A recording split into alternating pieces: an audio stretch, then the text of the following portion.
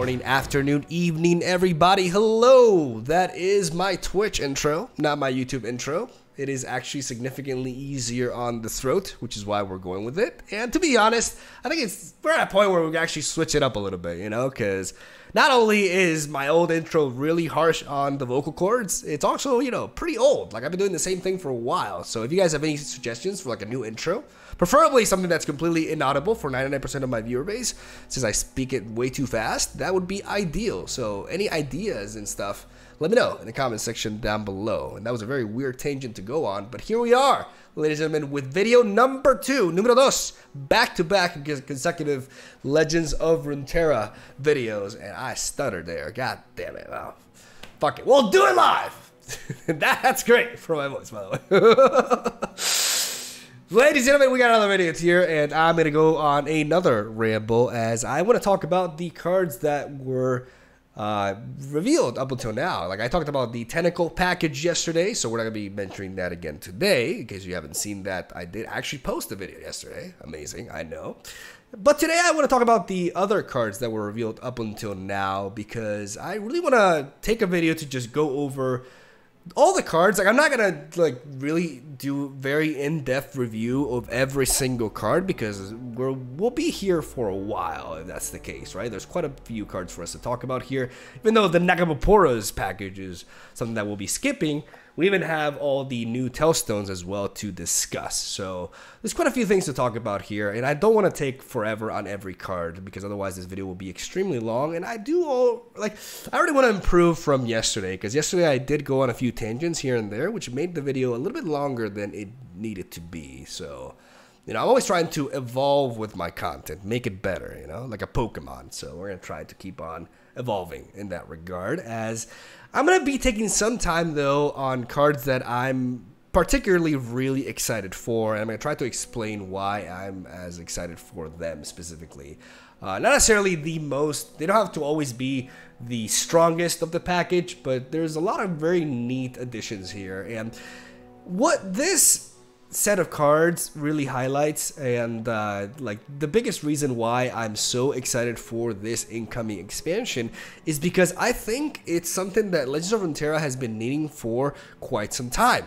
As we've been getting every new expansion, there's been an issue that I think has been pretty, you know, it's been mentioned quite a bit throughout the game's lifespan by the player base in the community, and that is that we've been getting a lot of new keywords and a lot of new archetypes, but they've been a little bit too focused on that. So what I mean by this is that we've been getting too many, in my opinion, new keywords and new archetypes, and not enough support for these archetypes that we have been getting over time. So in a way, this has been diluting the card pool, and we've been getting all sorts of different archetypes, but they really don't feel complete in many ways. And now with this expansion, which I call the antithesis of Bandle City, because it goes in the opposite direction in that regard, we are actually getting a bunch of cards to support old beloved archetypes. Well, beloved, yeah. Well, not in its entirety, but we are getting a bunch of support for archetypes that have been established for quite some time, and it's very exciting because a lot of these archetypes really define Legends of Runeterra, and there's a lot of you know, strategies and keywords here that I think are just really cool, and it's just awesome for us to be able to expand more onto them and revisit them and make them better, right, with new cards. I've been asking for this for a long time, and the fact that we're getting an expansion really dedicated to this is just super exciting for me, and I want to go over which ones are the ones that I'm looking forward to the most, as we are 4 minutes in, not so bad. Let's actually start talking about the cards. Like I said, I won't dive too deep into every single one of them. I'm going to go over a few of them rather quickly, but I'll give you guys my first impressions, and again, which ones I'm looking forward to the most. So first of all, we got the Maker here, right? The Maker is a 3-mana 3/2 that has a skill upon play that recalls a unit with less power than me. So a card that can mix in well with recall archetypes, as it has an ability that can be used like the Navari Conspirator. But because it is a skill, it's actually less efficient as a tool to recall your own units at the expense, or like that's the price that you pay to have the ability to recall opposing units that have less power than her. One of the cool things about this card is potentially mixing her in with some sort of like Freljord Ionia strategy, you know, with frostbites. You could potentially frostbite opposing units and actually recall them with a 3-mana play while developing something onto the board, which I don't know how good that is ultimately, and I don't know if there will be more like reliable ways to actually mix her in with some sort of, you know, region that can weaken opposing units, like maybe even Shurima with quicksand, etc., right?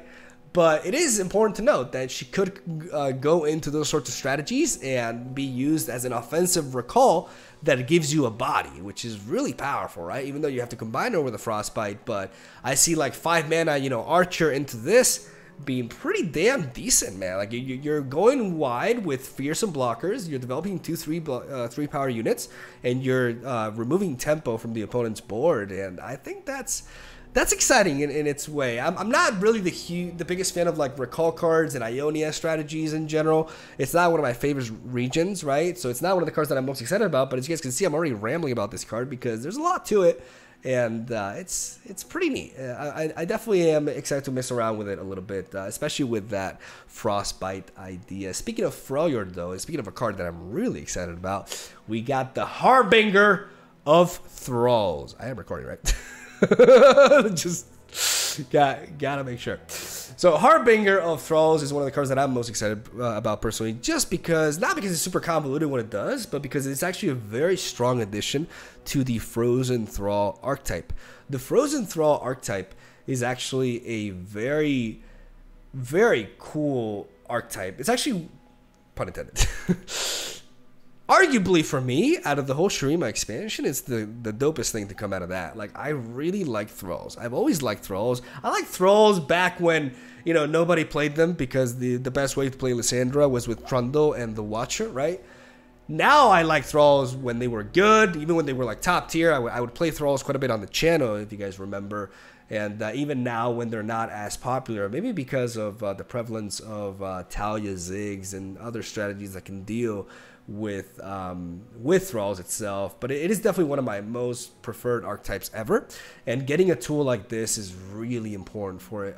This is a very, very strong addition. For 2 mana, you get a 2/2 body that allows you to summon a Frozen Thrall in case you missed it turn 1, or if you played a Frozen Thrall turn 1, you can play this on turn 2 and advance it 1 round. It is an absolute motherfucking staple for the archetype. If you're playing Frozen Thralls, you will be playing Harbinger of Thralls as a 3-of, period. And it's going to add a lot to the consistency of the archetype, because not only do you have Frozen Thralls on 1 and Lysandra on 3, you got Harbinger of Thralls on 2, which just mixes into the curve so beautifully, and it's been designed that way for a reason. This will enhance the archetype, and it is, if you were going to make one card for it, it would be exactly this. So very, very powerful addition that will actually, has the potential to make Frozen Thralls relevant again, even though I think they're actually maybe a little bit underrated as of now. I understand the Talia Ziggs matchup is not great, but I still do feel like the archetype is better than people give it credit for, and this card is going to, man, it's going to propel its power level through the roof, and that, I don't know if that makes any linguistical sense, but I think you understand what I'm trying to say here. So very, very cool card. Did I say I'm excited for it? Because I am, and I took like forever. So okay, let's turbo a little bit through this. Another Ionia card here in Kiku's Call. Summon a Keeper of Mask now or at the next round start. Draw 1. I love the ability to have this be a postponed effect, because you can actually play this on your opponent's attack token turn, gearing up for a powerful open attack swing on your turn, which is really interesting. It replaces itself, which is very important, as you don't miss out on card advantage, and actually you are going to be getting card advantage because you do get to keep the Keeper of Mask. It's not fleeting or ephemeral, and I mean, fleeting on the board wouldn't make any sense, but you know, it's not ephemeral, and it's a card that's going to really it has a lot of potential in a lot of different archetypes. Really, like anything that goes wide can benefit from this, and it's a very, very interesting card in that regard. Protective Bloodfather is the 8-mana 7/7 Fury Dragon. I mean, most, if not all, dragons have furies. I don't know why I labeled it like that, but Attack, draw a unit. If it's a dragon, summon it attacking. I mean, pretty cool card. You know, it's just another dragon that works well in a deck with multiple dragons. You know, I've seen people post on Reddit like this card combined with the counterfeit copies and stuff like that, which is pretty cute. But I think this card on its own can be pretty decent, even though it's something you want to be ramping into in some sort of way, because it is an 8-drop and it is, you know, it's pretty slow at what it's doing, and it also, you know, really depends on the way you build a deck, right? Because the more non-dragon cards that you add into it, the more potential that you have to weaken this. But if it does go through, it can be, because you can also get a pretty weak dragon as well. Nonetheless, it's a very neat dragon design, and that's pretty much all I got to say about it. It's a dragon, and it pulls out other dragons. Cool dragon. We got Stunning Performance, which is the skill for the stagehand. 2 mana 4/4 with Ephemeral that has a play effect of stunning an enemy. Now, this is a very interesting card because it essentially reinforces the Ionia Shadow Isles sort of like ephemeral archetype from this region combination that they've tried to push since the beta and have failed to do so. I don't really know if the stagehand is enough to really change that, but it does. You know, whenever there's the chance of Deathmark being viable, I'm always very interested in that. And I'm going to be exploring that angle with this card, even though there may be much more to it than that. But that's the first thing that comes to mind for me, personally. You actually can't see my oops. You can't see my, okay, now you can see my mouse. I don't know why you couldn't see it earlier. So yeah, I like it. That's what I want to be seeing out of it, but I'm not really sure if there will be more utility for it. It's definitely overstated because it is ephemeral, but playing this with Deathmark can be really strong, and even if it just strikes in, it does have 4 power, so it's representing quite a bit of damage, and it does have utility in aggressive decks because stunning is both good offensively and defensively, right? Because you can buy some time, but you can also use it to remove one of the opposing blockers and push through. So lots of stats, doing a lot for what you know, the price that it's doing at the expense of being ephemeral. But there are synergies that can make it even benefit from that keyword, and that's what I really am personally excited to explore. How relevant it'll ultimately be, I'm not really sure. Ephemeral cards don't tend to, you know, especially Ionia ephemeral cards don't really have a good track record, but it is exciting that they made this card nonetheless. We got the Winding Light, a 7 mana 6/5 with Overwhelm, with a Nightfall effect of giving other allies +2/+1 and Overwhelm this round. My nose is itching. I don't know why.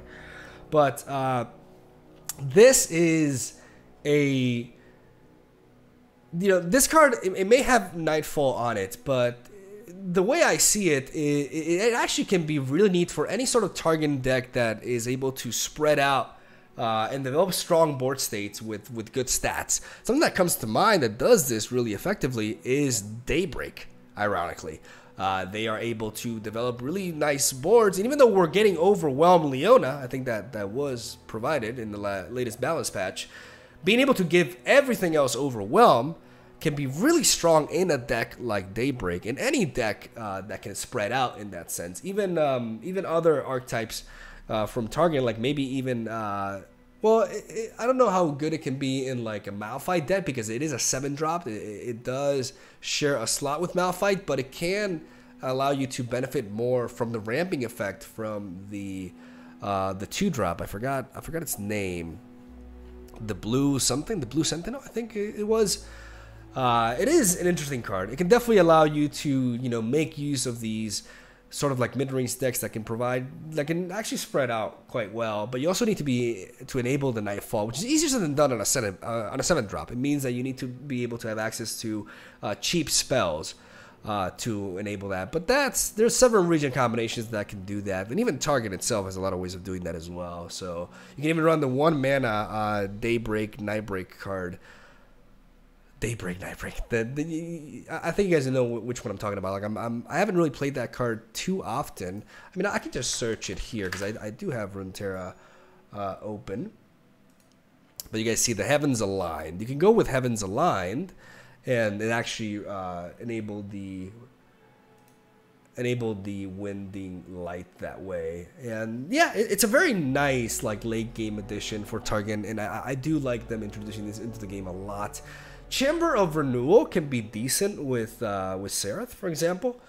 You know, you can play this and play Sereth afterwards. Like that's the first thing that comes to mind, right? Like you play Chamber of Renewal, you play Sereth, and then you profit, right? Like you progress the level up, you ping something, and you give Sereth Spell Shield.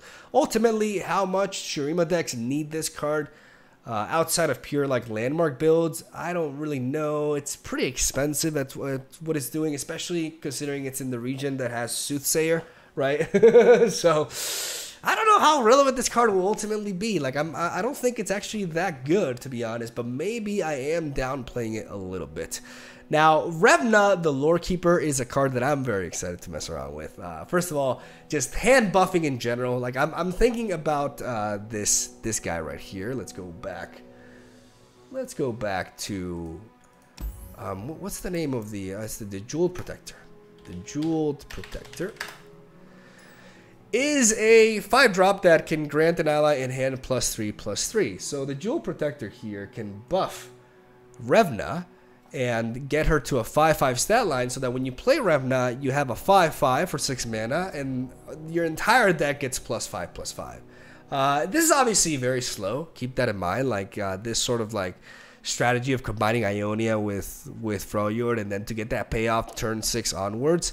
Like no matter how you look at it, Revna is slow at what she does, but she has such a strong, powerful effect that even combining her with ramp mechanics like Hunting Boar, which we'll be diving into in a bit as well, is really it's exciting. Like I'm not sure how good it will be ultimately, but this is a card that's going to be very fun to mess around with deck building, and I'm definitely going to be trying to, you know, make this card work with a bunch of different regions. And it's one of those things that it's like it's a card that's not really like, what I like about it is that it's something new, but what it's doing is a variant of an already established identity within Freljord, and I really like that about this design, and I'm really eager to mess around with it. She seems very fun in that regard, like making your deck absolutely massive. That's you know, that's a very Timmy thing, and we all have a Timmy within us.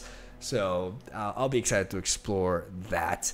As we got the Captive Greyback, you know, this card is, I mean, it kind of seems like a face card, you know. I mean, it is a skill card, which mixes well with Jhin, right? Like you can add it to Jhin without having to blend in Noxus per se, and it can combine with certain champions like Swain even, or you know. It is kind of like a face card though, and it is actually a little bit underpowered in my opinion, because defensively it's not really doing much. So I feel like Captive Greyback is just going to be there in, you know, go face Noxus decks, and those aren't ultimately my favorite. I don't really see much more potential for this card outside of that, but maybe I am actually missing something, because there are ways you can enhance this skill, right, with Funsmith and stuff like that, but they're both 4-drops, right? You can also use it with Powder Kegs, yeah, etc., but yeah, I'm not sure this card really excels at anything besides just aggro decks, and I'm not really sure how good it is in those specifically, to be honest, because it's not that powerful for a 4-drop, at least the amount of damage that it's threatening. But it is interesting because it does actually eat up any blocker that's 3 health or less. Like that's the relevant thing, right? Like the fact that anything that wants to block it that's 3 health or lower will not be able to trade into it, which it is what makes it interesting. So maybe I am underestimating it a little bit, but I'm not super impressed with this one. Storm of Blades, everybody's favorite play pattern in the game. We have a card that is kind of like similar to Out the Way from Target. It's like an investment that you go for 5 mana that just lasts for the entire game. Now, I'm not sure this is what Blade Dance needs to be competitively viable. Again, I'm not one asking for that archetype to be competitively viable again, but it is definitely a card that adds more to the overall combo nature of the deck. 5 mana, it's a lot though. Like playing this card makes it so you have to play the field musicians, right? Stuff like that in order to make up for that, you know, tempo loss, because it is a heavy investment to go for, and the deck doesn't really struggle in its overall like output potential. It struggles more so with speed, right? And this card doesn't really help in that regard. So I'm not sure how much it'll do, but that's pretty much all I'm going to say about it. It is definitely an exciting addition because it does push the combo nature of the deck more. And that's neat. Like, I like decks that invest, right, into synergies and then get these strong payoffs. But it does feel quite a bit slow at that. And then we have the Mega Tusk. You can see it there. Right? The Mega Tusk is amongst the cards that I'm most excited about because it is deep. It's just, that's all it has to be. Deep. I love deep. You love deep as well. Most of you who watch my videos, like, they are amongst my most viewed videos ever because it is one of the most beloved archetypes ever. And the fact that we're getting not one but two new deep cards is the tits. As we have the Bilgewater one here as a 4-mana 3/4, slightly weaker than the 4-mana 4/4 vanilla deep monster, but it says once you're deep, heal your allies and Nexus, very important, and Nexus 3. Heal, keeping you alive, healing you up, allowing you to rebuild and not die before you get your scary late game going. One of the biggest weaknesses that deep decks have to patch up.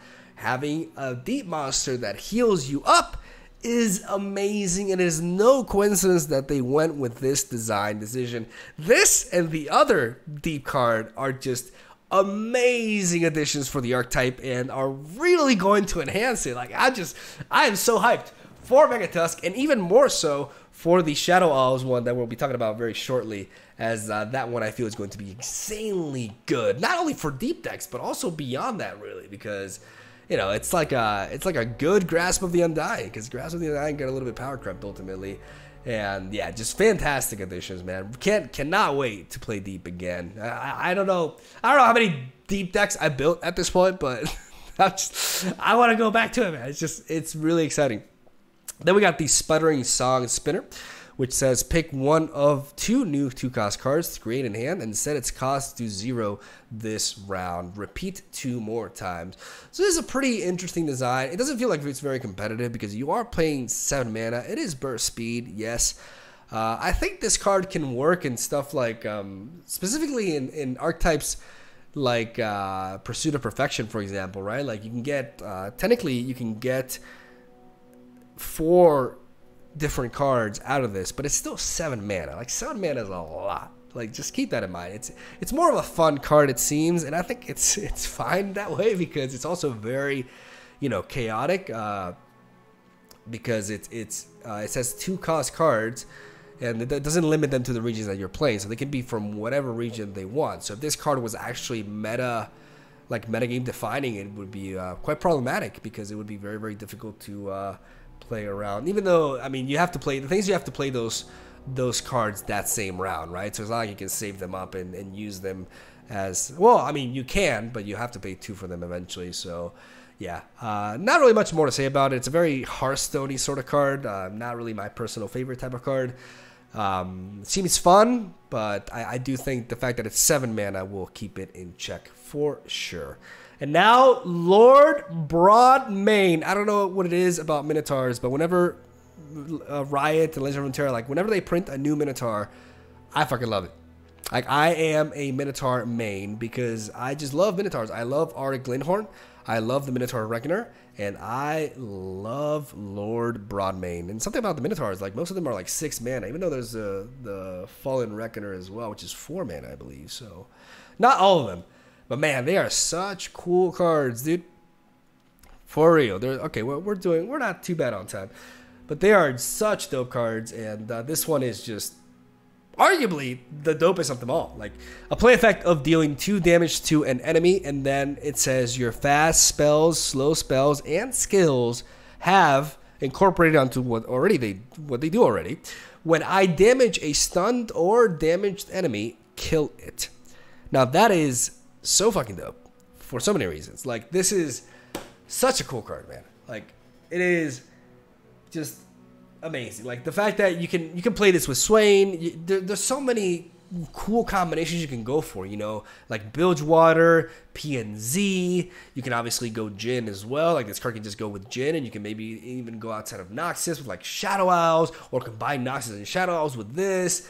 And it could exactly, like, this card could go into a pure control deck, it can go into a Swain deck, and it's just a really exciting card, man. It is very understated because it has a lot going on for it, but it still has 4 health, which is enough to keep it alive against most variants of single target removal that don't just immediately trade with it, like Vengeance, right? So it is a very, very cool card that I will be building multiple decks around because it is just that. When I saw this card, I was like freaking out. I couldn't talk, but I was just like, just like flailing around, waving my arms. I love Lord Broadbane, and I cannot wait to mess around with it. That's all I gotta say, man. Hunting Boar. I saw people, like, I was looking in the stream, and I saw people just, go, oh, can't block, Keck W. They were like, many Keck Ws can't block. It sucks.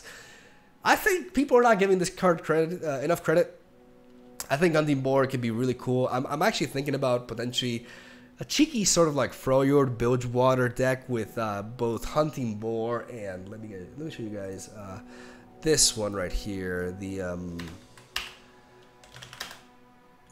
I forgot her name. The Wolf Rider. You can actually combine these with Bilgewater and Vulnerable. You can use stuff like Shakedown. You can kill the Hunting Boar with Shakedown, or you can give Vulnerable to some units and then play the Hunting Boar and just dive it into something so that it can trade and you can make use of the 2 power as you're ramping up into your late game plays. And there's a lot of very neat payoffs from combining Freljord and Bilgewater. Like, Bilgewater has some surprisingly good late game bombs to curve out into, like Riptide Rex, which I really wish they would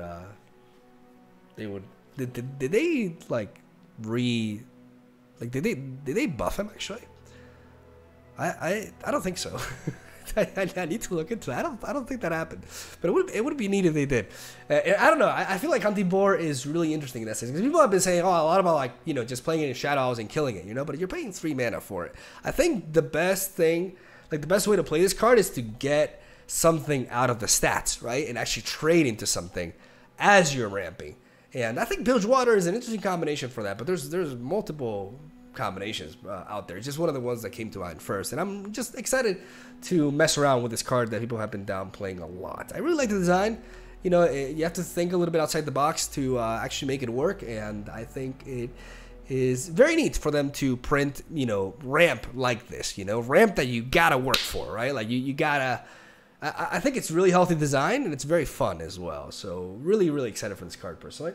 Harrowing Return. Revive an ephemeral copy of the strongest dead allied follower and give enemies -1 power this round. So this card, like, the first thing that comes to mind is Nocturne, right? Combining this with Nocturne is actually really neat because bringing back Nocturne and giving all enemies -1 allows you to go for a crazy attack, potentially. So I think this card could fit into some Nocturne Nightfall builds, which is really exciting. But I think there's more to it for sure. Like, just being able to revive something and spawn it, right? Like, I'm also thinking about the Minotaur Reckoner, the Fallen Reckoner. And that's the Fallen and the Risen Reckoner. It's not the Minotaur Reckoner, it's the Fallen and the Risen Reckoner. Like, mixing with this as well could be pretty cool.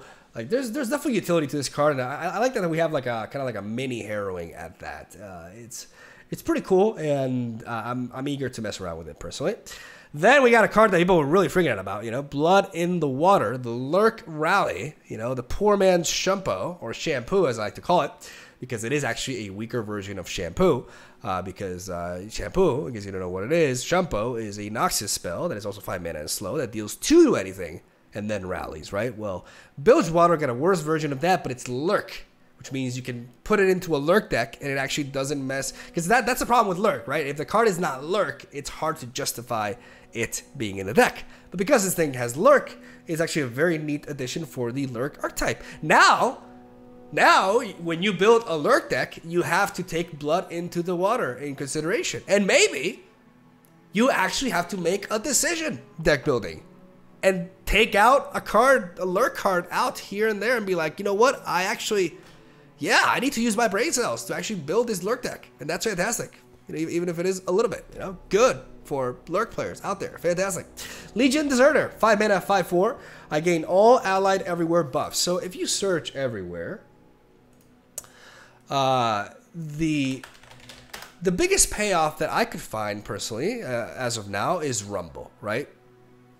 Because if you play Rumble, you can give Rumbles everywhere impact, quick attack, and spell shield, and that means that the Legion Deserter right here gets all those buffs as well. So that's like the biggest payoff that I've seen for this card. It's kind of like meant to be an extension of Legion Marauders, in case you're wondering, because Legion Marauders get everywhere buffs, so does Legion Deserter, which has Overwhelm on top of that.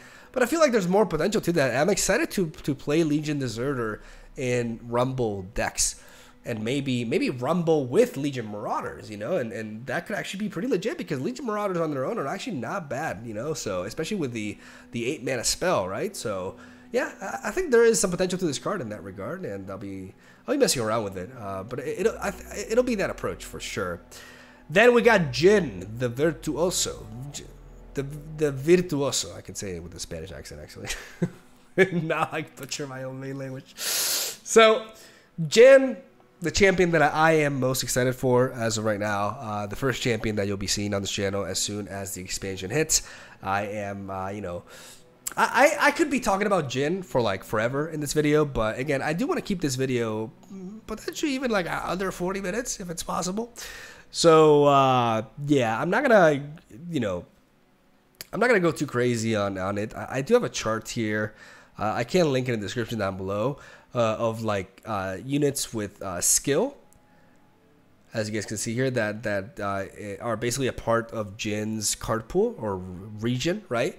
One of the important things here is not only the stun effects, right, but also very important is the Doom Beast. I think Doom Beast will be a pretty close to a staple for most Jin decks out there, because this card is just amazing. It's just really good. The drain effect is very strong regardless of the archetype that you're playing, and I do feel like Jin Burn will definitely have a place. There's just a lot of tools here that you guys can see with the early game with the Crash Corsair, the Saboteur, even the Rookie potentially, but also the Tusk Speaker with the Overwhelm, even the Astro Fox, and of course the Doom Beast.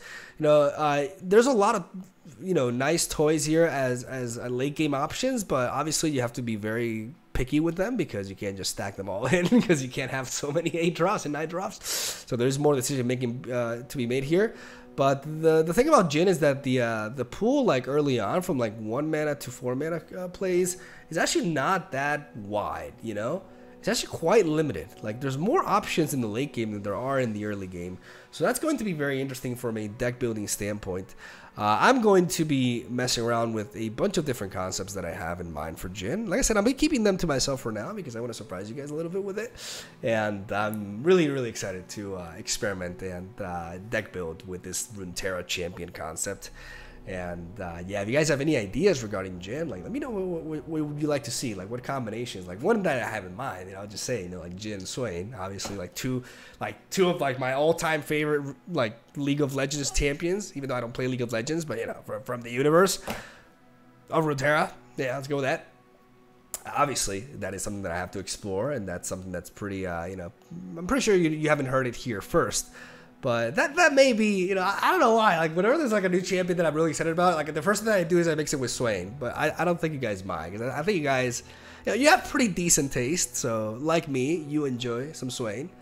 So that may be something I'll be exploring first, but we'll see, because it depends on which idea excites me the most, which, you know, I'll end up leading off with. But really, really excited for the entire Jin package. And like I said, I could go over these cards individually and all these effects, but I don't want this video to be like super long, so let's just move on and actually just talk about the other cards. Gruesome Theater seems to be Jin's signature spell, which is interesting because he's a Runeterra champion, but his signature spell is actually from Ionia. This is the card. It's like the opposite effect of the Maker, right? You have the Maker, and then you have the Gruesome Theater. So recalling a unit with 3 or less health, like combined with Noxus, this card can actually be pretty interesting, because you can weaken stuff and you potentially recall something for 2 mana and gain a lot of momentum, right? Even like it's a hard card to evaluate though, because I feel like in those cases you just want to be playing Ravenous Flock instead. But I don't know ultimately how relevant this card will be. It doesn't seem like it's that good because I feel like recalling something with less powers is there's more tricks for that. Because otherwise, like, there's something that's very weakened on health, you'd rather just kill than recall. So maybe there is utility for like recalling your own weakened units. There's some areas to explore with this card, but right now it doesn't seem all that great to me. Maybe I'm missing something about it though. We got the Wharf Rat, which just like I don't know what it is about this art. Just kind of like, it's very creepy to me. I don't know. It's not the most pretty creature I've ever seen, and yeah, it's a 2-mana 0/3 that has +1 power for each different round you've damaged the enemy nexus. So you know, pretty good addition to Smork decks, but also to Plunder decks as well. As now you actually have to be deciding which 2-drop to go for as the pool expands, and you got some really good stuff for, like, for example, for Plunder, like well, he's not here, but the Tusk Speaker, right?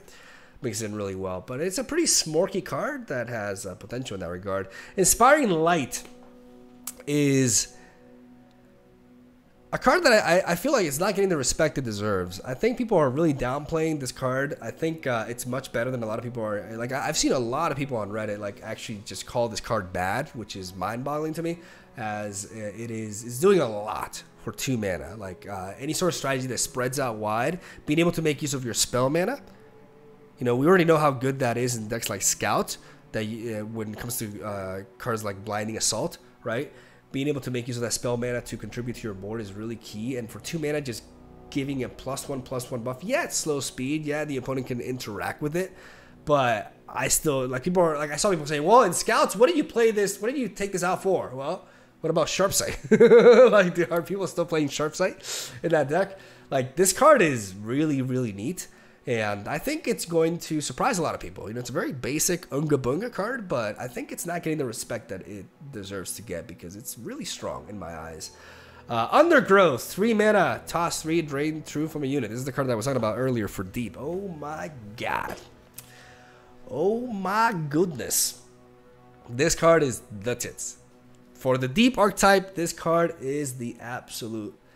It's just insane. What more can I say about it? Like, it is a phenomenal addition to Deep. It is an absolute staple as a 3-0 for Deep, because you're wondering. And this card is so good that it may actually be used outside of Deep, because draining 2 for 3 mana is a pretty damn good deal. And I'm even excited to try this card out in stuff like good old keg control, you know, with Bilgewater and Shadow Owls, right? You can enhance the power of this card and actually get some very nasty drains, right, for 3 mana. And it's just a really dope card that's going to be so good for the Deep archetype. It's crazy. And there's not much more to say about it. Like, one of the best cards when it comes to, like, reinvigorating old archetypes in this entire package. And definitely going to make an impact for sure. Really hyped about it, that one. Sands of Time. Give enemy -2 power this round, and then you create an instant sentry in hand. In case you're wondering what an instant sentry is, it's the 0 mana focus speed spell that allows you to spawn a countdown landmark or advance a landmark for you know, the one that the clockwork does, or the clock hand creates actually. So this card is interesting. I mean, it's pretty expensive at what it's doing. I'm not sure if it'll fit, or it kind of like acts as a bit of a frostbite, but in Frozen Thralls, for example, you don't play this. Oh, in my opinion, maybe I'm wrong. You know, maybe I'm wrong. Maybe this card is actually low-key really good for Frozen Thralls. Maybe I'm completely wrong. Because being able to like essentially, like, especially against spread out strategies, yeah, maybe I'm undervaluing this card. Because I feel like it was designed for Frozen Thralls. I don't quite see it. At least nowhere near as much as the Harbinger of Thralls, but maybe it's definitely justifiable, especially depending on the meta, as a one-off or as a two-off. Or maybe I'm just like completely underrating it. It's actually really powerful, but 6 mana, like, it's very specific. Like, you have to be facing decks that are going wide, right? But it is advancing your game plan, and it is accomplishing quite a bit, right? But it's not really as relevant it depends on the meta more than anything. It'll be more of a tech option, I think. That's how I see it right now. Discreet Invitation. Create a fleeting shady character or Kenpop Shredder. I like this card quite a bit. You know, shady character is a pretty nice card to be able to access. And I like, you know, them giving more support for the Kenpop Shredder archetype. That's the thing. And giving you flexibility on top of that with it. So neat design there. Consult the Heavens. Honestly, seems absolutely god-awful. Like, I have a hard time believing this card will be really relevant at all. It's, you know, I saw emotional, like, emotional, like he's Consecrator, going crazy about this card. I don't quite agree though. I think this card is pretty trash. And yeah, not really much more to say about it really. It just doesn't feel very good. Very expensive for what it's doing, and not really, it just kind of like reminds me of like the 6 mana slow speed spell from Damashe, you know, and like even kind of like a worse version of that in a way. I don't know, I'm not a fan of it personally. Especially because in the decks that you want to be playing this, you don't really care that much about, you know, enhancing the power. At least not in my opinion. So, yeah, garbage card. In my opinion, to be honest, just saying. And having that said, we got the Tailstones. These are a bunch of Tailstones. I'm going to be going over them rather quickly here, though, because we have gone over 40 minutes. I had a lot of cards to talk about. I don't think I rambled too much on any individual card. There was just a lot to discuss, and hopefully you guys enjoyed this video nonetheless. Leave a like if you did, because I love talking about cards, but I don't want my videos to be like incredibly long, so hopefully you guys enjoyed this nonetheless. And yeah, you know, my voice is still there. Like it's weak, but it's persistent, and hopefully the audio is the audio is doing fine. I'm gonna stay optimistic. Because I feel like, I don't know, I feel like I'm more conscious about it, and it doesn't sound that bad with a mic. At least not as bad as I think it's sounding. But yeah, I'm going on a tangent again. So let's talk about the Tailstones. The Tailstones are these cards that were revealed today, actually. They are 1 mana burst speed spells that create, they're essentially like every region gets one, and they create 3 cards. I think this is an attempt, right, from Riot to kind of like make irrelevant cards relevant in some way, right? By giving them the 3 sisters treatment, right? So giving you access to a 1 mana spell that can actually give you, I love this design, by the way. I really like this because it essentially makes it so that, okay, these cards on their own, most of them you may not really justify adding them onto your deck, but if they are incorporated onto a card and you can have, you know, several options, provide you with a more of like a flexible play, then all of a sudden they become much better than they are on their own, and they actually start seeing play in the meta. And I really like that, even though I do feel like there are some Tailstones, you know, like when it comes to the spells that they chose, that it's a bit weird to me, and I'm gonna explain that in a bit, right? I'm gonna actually rank them if I can. At least I'm gonna tell you like what I feel like are like the best 3, right? We got the Piltover Tailstones that creates a fleeting aftershock, a Hextech Transmodulator, or a Progress Day. This is one of my personal favorites. I think this one is really good. Actually, it gives you access to either burn, removal, or landmark removal. Hextech Transmodulator can be really interesting in certain scenarios, like in certain matchups, like it actually save you out of nowhere. It can just imagine like using this like on a huge tentacle, for example, right? From the new expansion, like it can be pretty clutch, and if not, it can be a very powerful draw effect as well, right? The thing is, it's fleeting, right? So all these effects, like you're essentially going for a 5 mana aftershock, or a 7 mana Transmodulator, or a 9 mana Progress Day, right? So that's holding it back. I think it's cool. I'm not sure about the power level of this card because the cards themselves, you know, but the flexibility is nice, and I really like this one specifically. I don't like the Shadow Isles one. The Shadow Isles one is really weird to me because it's Mark of the Isles, Spirit Journey, or Crumble. Spirit Journey and Crumble are almost like the same card, right? Like they're 5 mana. Like one of them is fast speed and the other one isn't. The difference is Crumble can destroy your own unit and to destroy a landmark, right?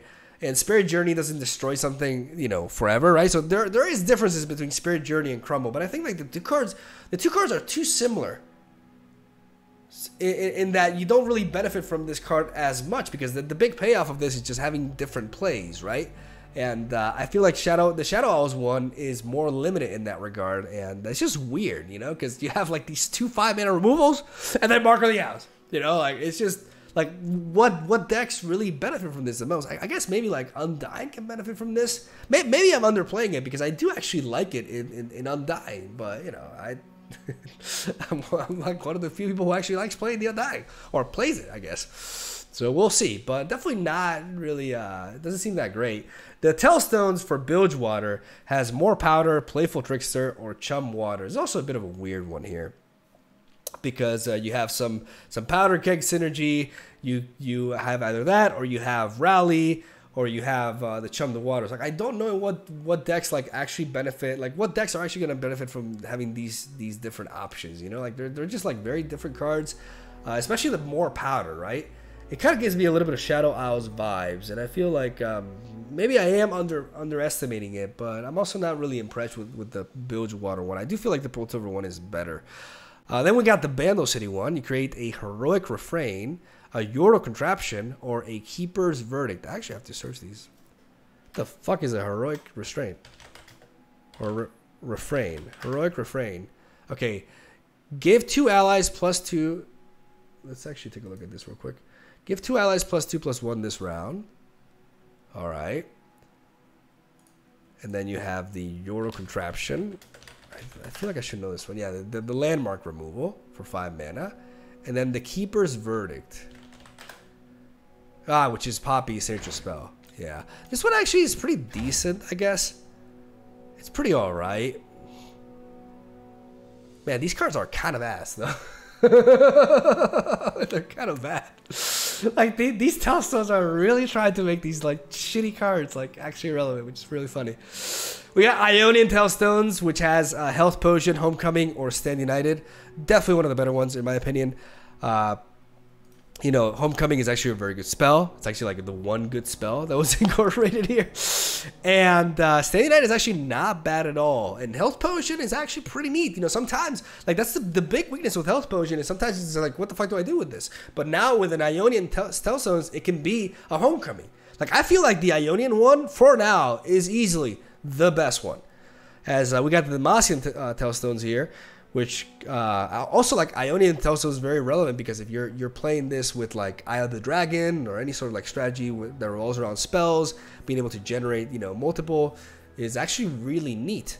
Which also makes me think about, you know, Puffcat Peddler again, right? Like I haven't played Puffcat Peddler in a while. Like, maybe some Tellstones with the Peddler, interesting. Okay, we got the Tellstones for Demacia. We have Prismatic Barrier, Detain, or for Demacia. Pretty all right, you know, pretty flexible in that sense.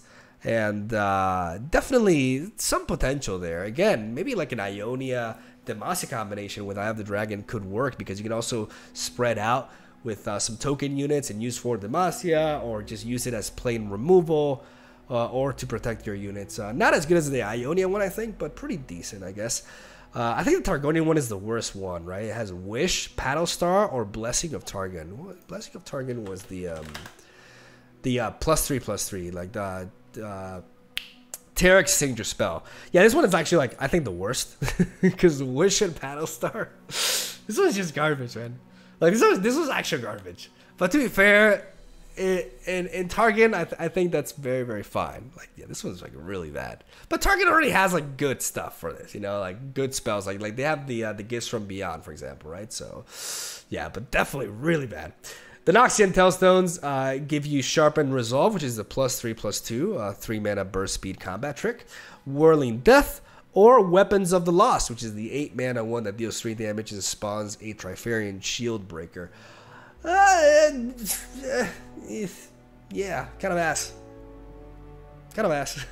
Not much more to say about it. Pretty bad too. And then Shuriman Tellstones creates a fleeting Ruthless Predator, Weight of Judgment, or Spirit Fire. Ruthless Predator, the 2 mana burst speed, Reggaeton signature spell, basically. Weight of Judgment is a 4 mana slow speed spell that can deal 7 damage to a follower or 2 damage to a champion. You know, kind of a weird card as well. And Spirit Fire, the 7 burst speed spell that gives -2 power to everything and then deals 2 damage to everything from the opponent. I mean, so you know, actually not bad cards. Like, I could see this card, like, maybe like Swain Shurima, for example. Like, you could see this because there is some similarities between these two. And Ruthless Predator can also be there to ease up the path for a Swain Nexus Strike as well by removing the fearsome blocker, like, amongst other things. Like, it's actually, there is some potential in the Shuriman one. I'd say that the Ionian one is the best, like, without a doubt. Where's the Freljord one? Oh, Freljord doesn't have one because they have 3 sisters. Oh, I was really eager to see the Freljord one, but they already have 3 sisters. So I guess they're not giving them that. Okay, so Ionia I would place as the first. I think afterwards, I believe the Piltover one is pretty decent, even though it's not amazing, but it's all right. The Shurima one is also okay. The Demacia one seems like the second best one though. I go Ionia, Demacia, and then either Piltover or Shurima. You know, because I don't know about the Bandle City one actually, and I'm okay with that. I'm very okay with that. So that's that, and we actually went over 50 minutes, so I failed completely. But to be fair, that was a lot to talk about. I did it though. I reviewed the cards. I went over a lot of them, and I gave you guys my thoughts on them.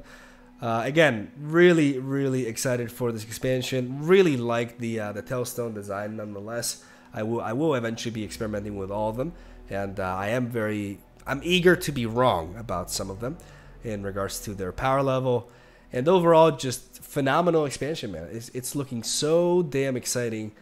And I cannot wait. I cannot wait for more reveals. I can't wait to see, because we still got a lot of cards to see. You know, we gotta see like the new champions. There's still 2 more. There's been a hint at like Annie and Bard, and I'm like, I've been asking for Annie ever since I got into Legends of Runeterra.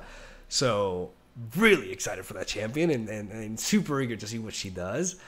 And I can't wait, man. It's super exciting. Like I wasn't as excited. Like last expansion for Legend of Runeterra was a bit of a disappointment. Overall, I think it was the worst expansion. But I think this one is looking to be one of the very best. And I am so eager for it. So that's where I'm going to leave it at. I'm going to rest my voice a little bit. And hopefully you guys enjoyed this video. Long ramble. But again, had a lot of cards to talk about. I don't think I could have done this any faster. And hopefully you guys enjoyed this kind of video, and let me know if you're also excited for, you know, actual gameplay content as well. Like, I'm going to be working on that too. And yeah, I'm going to stop talking. So you guys watching, stay tuned for daily Legends of Runeterra content. Have a soul day. Hope you enjoyed. Leave a like if you did. Love ya. I'll see you tomorrow.